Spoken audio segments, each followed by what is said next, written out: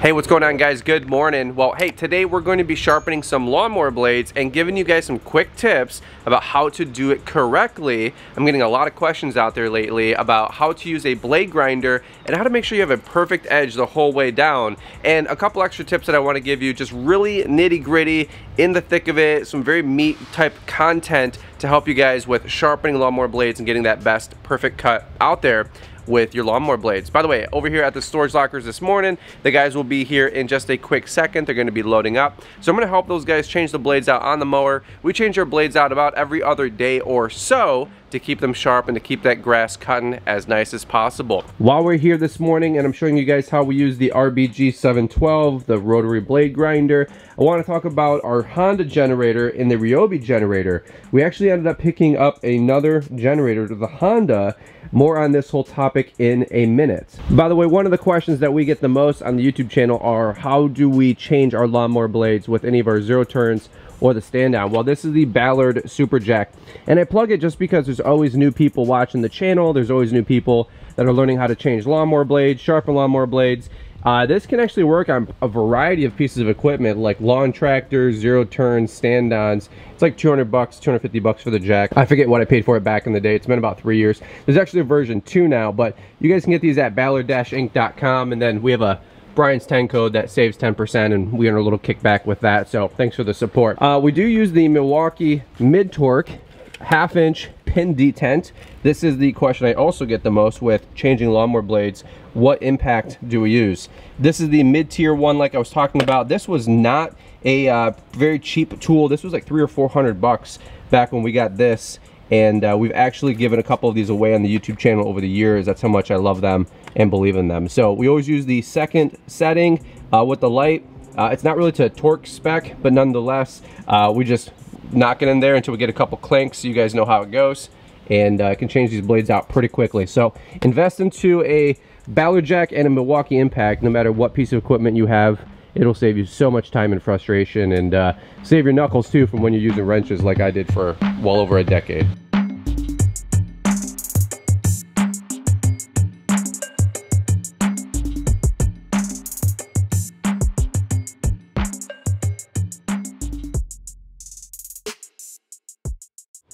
Alright, well, the guys are off to the races. Let's sharpen some lawnmower blades. Alright guys, so we're going to sharpen some lawnmower blades together, but one thing I wanted to just maybe dispel a couple myths or help some of you guys that might have bought a RBG 712 or maybe a different blade grinder is when we're talking about sharpening our lawnmower blades here, it's not just a literal put it in the cradle, pull it out, put it in the cradle, pull back, and just kind of grind these things out. It does take a little bit of skill, a little bit of finesse, and I don't think I've really covered that specifically on the last couple of videos that we've shot. Really, they've just been videos about the RBG 712, a smoother, quicker, faster, easier way to sharpen a lawnmower blade, and just some quick tips, some quick how-tos. But I wanted to really show you guys how we specifically sharpen our lawnmower blade. And so here's what I want to just do for a couple quick minutes. We're going to sharpen some lawnmower blades together, and then I want to show you the couple different techniques I use to make sure that we can get this perfect edge the whole way down.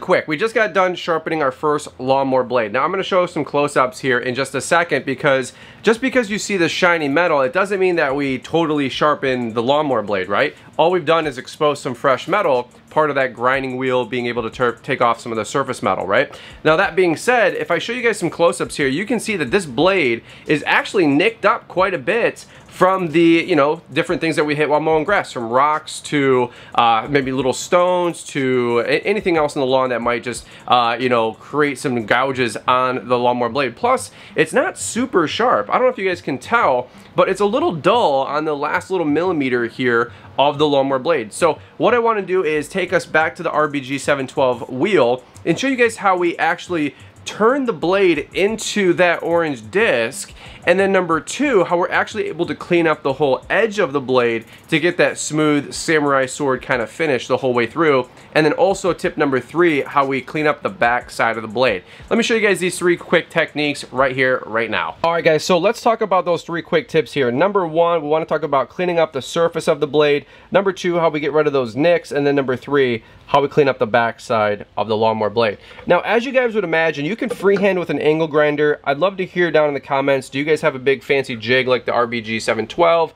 Or do you guys use an angle grinder to clean up your blades? Leave me a comment down below, would you? Also, if you guys wouldn't mind, thumbs up in the video. That really helps out the video, really helps us out. We appreciate that. Now, here's the deal. With an RBG blade grinder like this, we have these awesome blade guides where all we have to do is set it in the cradle and pull it all the way through. Set it in the cradle and pull it all the way through. You guys just saw me do a clip of that just a second ago. Now, here's the deal. It doesn't mean that you're gonna get a perfect edge though the whole way down, because every blade is different. This is usually set at about a 30-degree angle. Some lawnmower blades are cut at 30, some are 28, some are 32, some are 45. So it really just depends how your blade is going to sit in this cradle. And that also gets me to point number 1. When we're cleaning up the blade, whether it's with an angle grinder or a bench grinder or a belt grinder, you might only take 80% of the material off on this cutting edge. So you might have a little bit of surface material left on the top. You might have a little surface material left at the tip. The idea though is to get 85–90% cleaned up on that first pass. And so when we're using an angle grinder, one of the reasons angle grinders are so difficult to use sharpening blades and you just kind of mess up the angle is that you're really taking off, you know, a small strip, another small strip, another small strip, and you have 7 or 8 different bevels on this blade. So yes, it might be a 30 or 32 degree angle, but you have, you know, 7 different layers of that. And it's like just making different passes on like an onion or a potato when you're slicing it down, right? So the idea with the RBG 712 and other jigs like this, the All-American sharpener, for example, you can just make those clean passes the whole way through. But what happens when you have a little bit of surface material left on the top or a little surface material left on the tip, and maybe it doesn't grind all the way down to the bottom?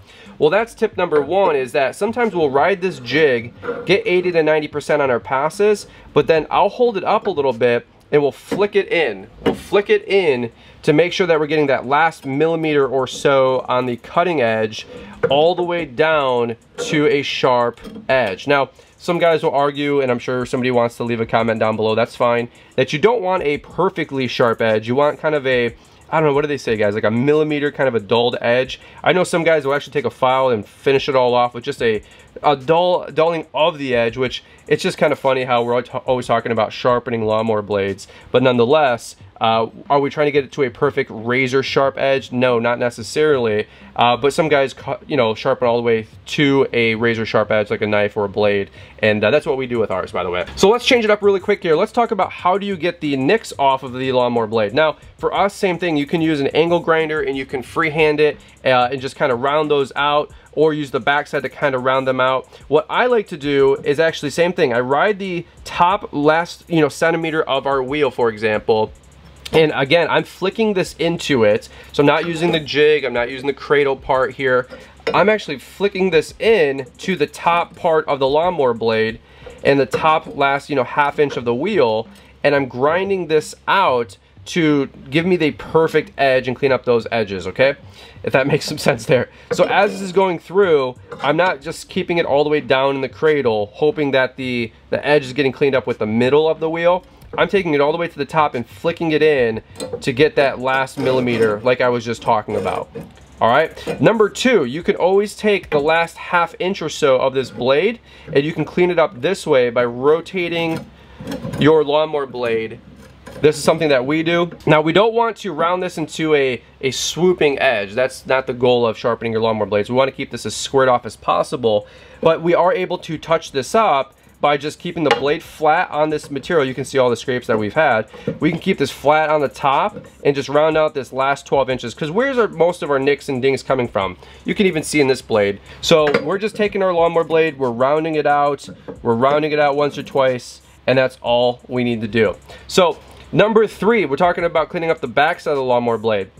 You know, this is going to get us all the way down to one side, right? It's going to get us all the way to that cutting edge on the front, but there's still going to be some nicks, and we want to clean this up on the backside, or maybe we've sharpened too much on the front, and so the blade's kind of dipping down or waving down. Maybe you guys have seen that before. If you have an angle grinder, you can always flip your blade around on the vise, and you can always clean this up by making 1 or 2 passes. Well, let's show how we do it with a bench grinder or a belt grinder. Very similarly, you guys can see that we have this cradle on the other side, and all we're doing is just popping it in there and flicking it in to just clean up a couple passes on this back side.